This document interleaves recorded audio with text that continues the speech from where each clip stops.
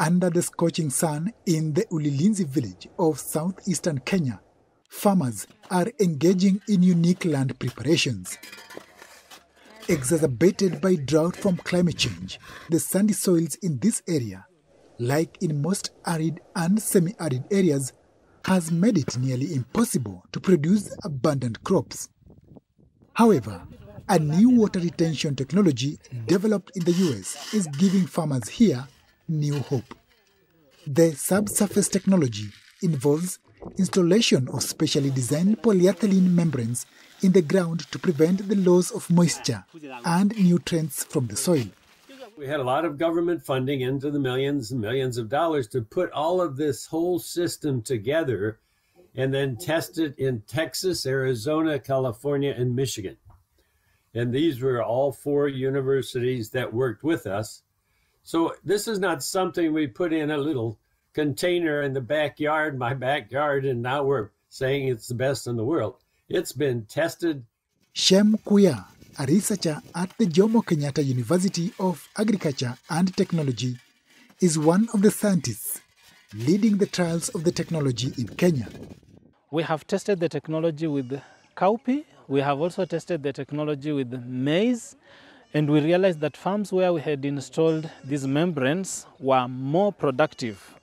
The technology has so far been tested in Zimbabwe and Kenya and is getting good reviews. When this technology came, I was trained on how to make my sandy soil farm fertile. I saw the benefits and deployed it in my farm, and I can say that this technology is working very well because now I get a good harvest.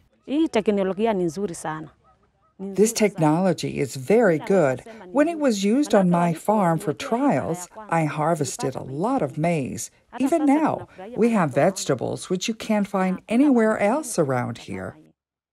The International Center for Tropical Agriculture is among the organizations spearheading trials of the subsurface water retention technology in the sub-Saharan region and says it can bring about a green revolution in the long run. In addition to the technologies, farmers, if they continue applying, for instance, manure, retaining their crop residues in the soil, reducing the tillage in the soils, then there is buildup of organic matter. So even in 5 years to come, the yields that we have been witnessing in the plots that have the technology are expected to be much higher. A key drawback of this new water retention technology is the high cost and labor involved. It costs about $1,250 to $2,000 to buy the specialized membranes to cover 1 acre of land. The challenge now is making this technology available for farmers in remote areas who need it the most.